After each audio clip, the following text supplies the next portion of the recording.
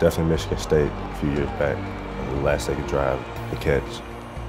We had a play, we had to step up to the line. Tony went in motion, and at that moment I knew I had to win, and that the guy was thinking I was going to run a fade. Here it is, 2 seconds left. Iowa at the Spartan 7, 4th down and ball game. Koulianos and Strauss at the bottom of your screen, McNutt at the top, Moyaki on the wing. He goes in motion 2 seconds ago, last play of the game. Stanzi, McNutt, touchdown! When I came out of the release, I saw the ball, and then after that I kind of just blacked out, everything went blank. Next thing I know, I'm under a pile.